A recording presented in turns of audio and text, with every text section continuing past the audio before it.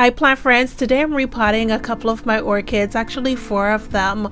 I've been doing a lot of plant shopping videos and haven't had time to really take care of my plants. So finally I've ordered some bark and now I'm going to tackle repotting these beauties. The very good orchids, I picked them up not too long ago from Vandermeer Nursery, and the other 2 are from Crystal Star Nurseries, and I think I purchased them maybe about 3 years ago, so they're about due for repotting.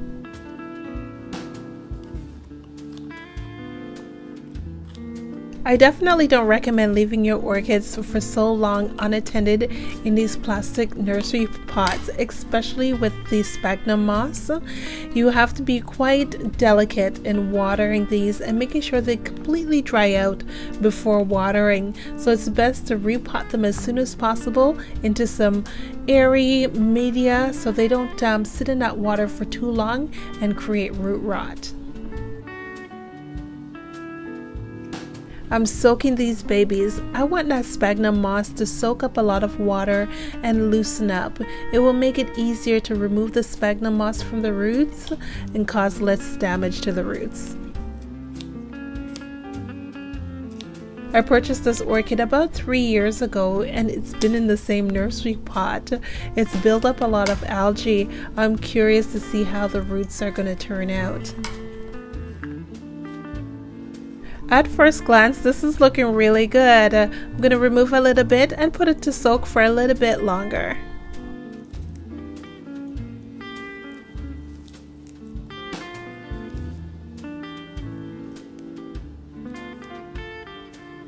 It's not recommended to repot your orchid when it's in bloom, but this orchid's been in bloom for over a year now, and I can't wait any longer.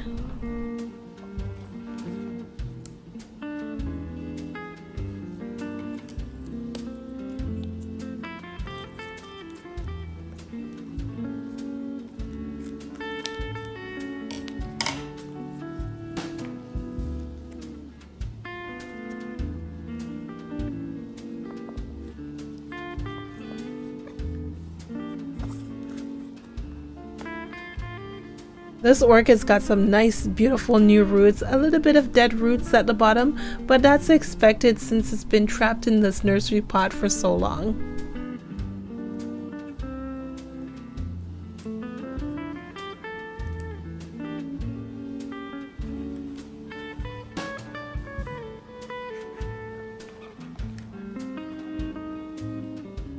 This is the orchid that I'm most concerned about.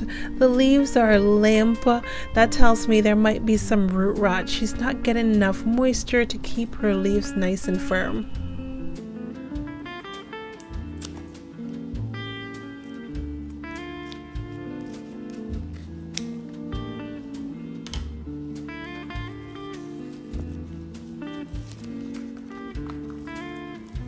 There's a lot of algae buildup on this one, and she doesn't have that nice luscious roots like the other plants. So definitely struggling. I think she's just barely hanging on by those aerial roots.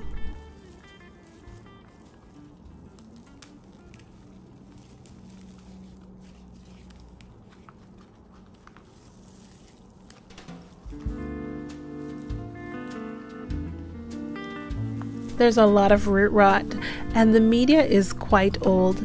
Definitely not the conditions for an orchid to have nice flourishing roots. Ideally, one should repot their orchids every 1 to 2 years.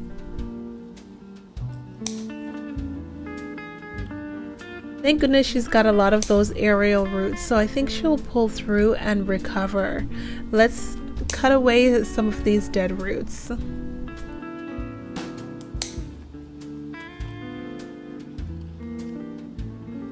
Since the plant was soaking, you can see the difference between the nice healthy roots and the dead roots. Wherever it's brown, I'm just going to simply cut away. Also cut these strings away.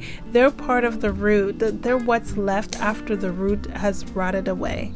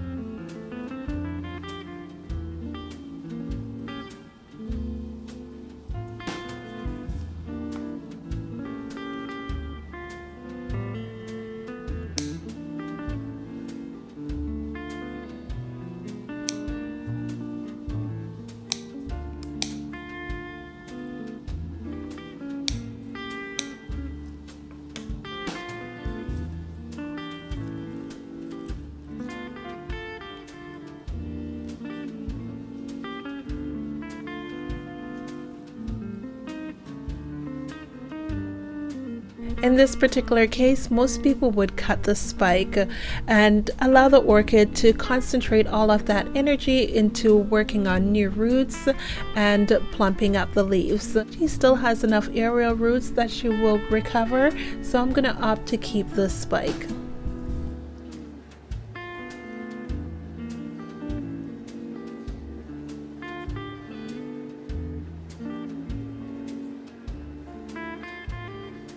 The roots on the second orchid is pretty bad too, but not as bad as the first one. I've waited way too long to repot these beauties. Now this is much better. These roots are nice and plump. Just a few dead pieces that I'm going to cut away, but I'm very satisfied with the health of these roots.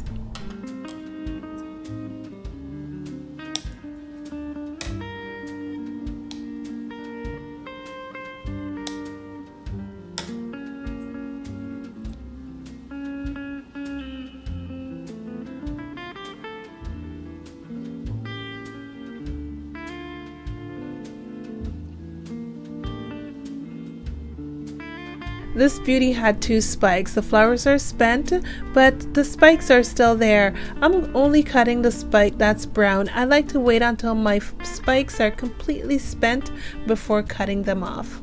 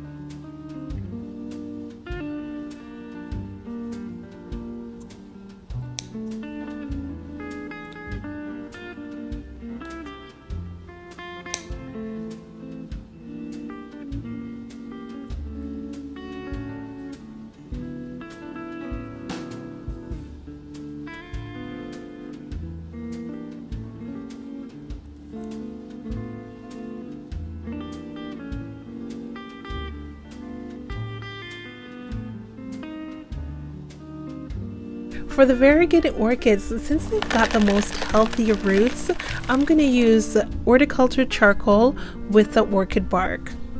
I like using the New Zealand orchid bark. I find that this bark is quite tough. It doesn't degrade or crumble up as quickly as other orchid bark. So I prefer using this for my orchids, especially since I'm going to put this in one of those airy orchid pots. I like something that's going to have a little bit of longevity because I might not repot these plants for a very long time. I find that this combination of media is a good mixture for my orchids. The charcoal is going to keep down any fungus and smells, and the bark is nice and durable. I'm placing 2 orchids in one pot for this arrangement.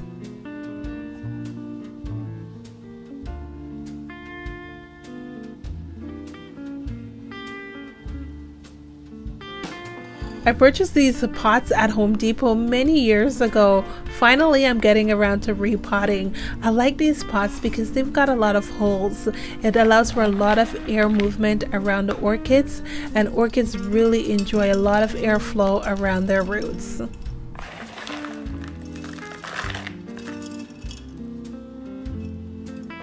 The pot's quite holey, so some of the bark's gonna fall out of the pot over time, but as the orchid grows, the roots are gonna grab onto the bark and keep the bark in place in the pot.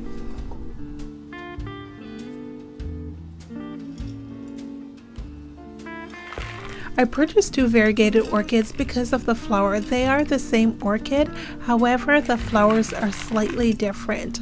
I've got a regular flower, but one is slightly peloric with a triple lip. I had a hard time deciding which orchid to purchase, so I decided to purchase them both.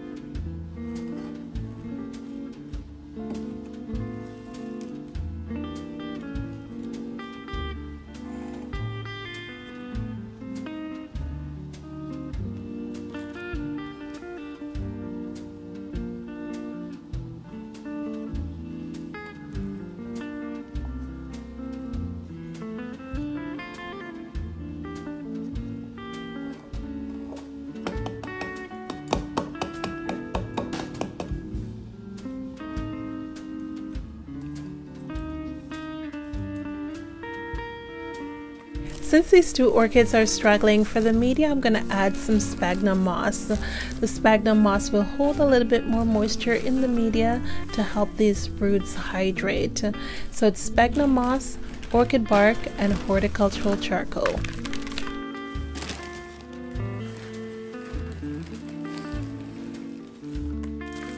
Since the pot has a lot of holes and there will be a lot of air movement, the media will dry it very quickly. So I'm going to water these plants every 4 days. I'm going to also keep them on my kitchen counter where it is bright but there's no direct sunlight.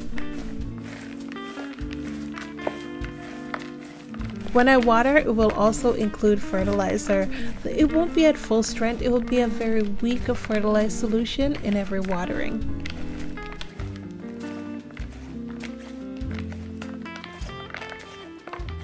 Orchid doesn't have a lot of roots. I'm also potting the aerial roots. This will allow her to get more moisture.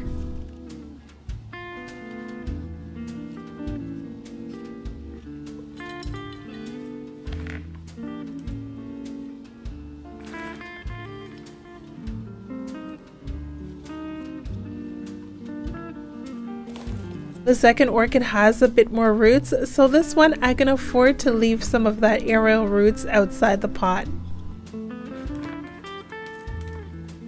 The names of these orchids are quite a mouthful. They're the same orchid, the same cross.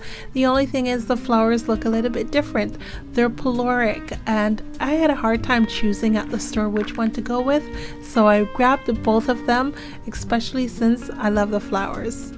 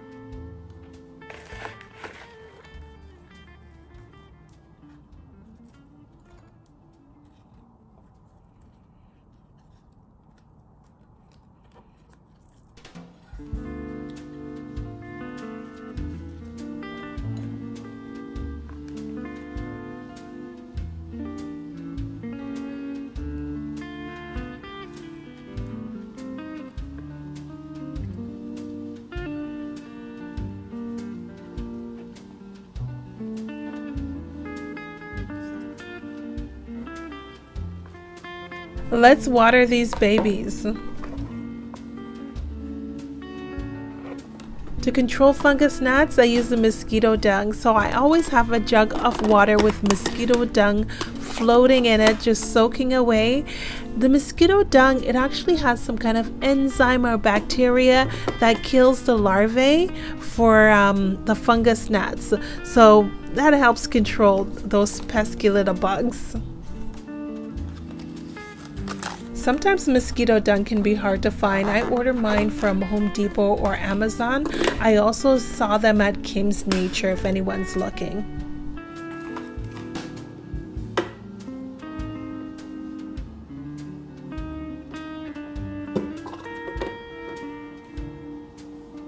Since the orchids have been soaked before repotting, I'm not going to soak them again.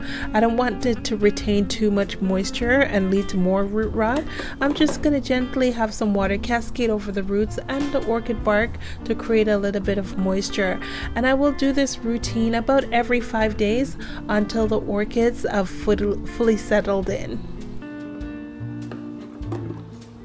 I'll know that the orchids are settled when the leaves are nice and firm, especially the orchid that's struggling a little bit right now. I'm hoping her leaves are going to firm up in the next couple of days.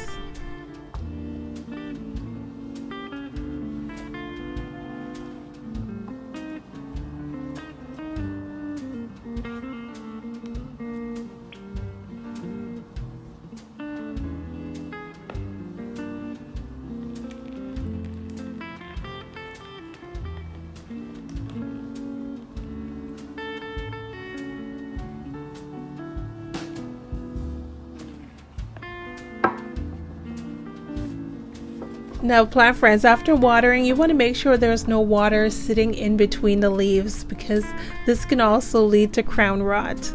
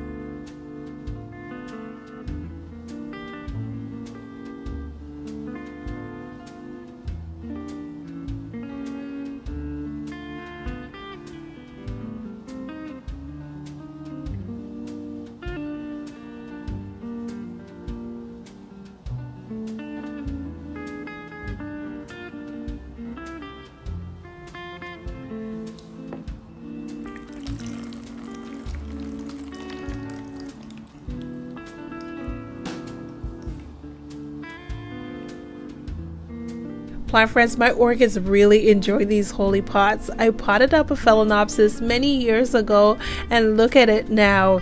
It's still in the same pot, the same media, but look at those aerial roots.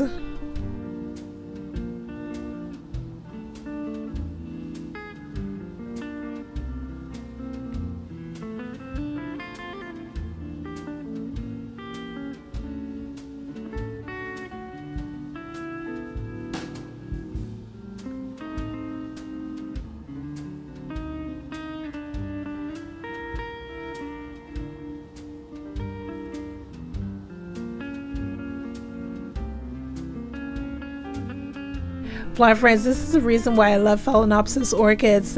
They're always giving spectacular blooms. They're quite rewarding. Look at this beauty. 3 spikes and it's been blooming for almost a year now.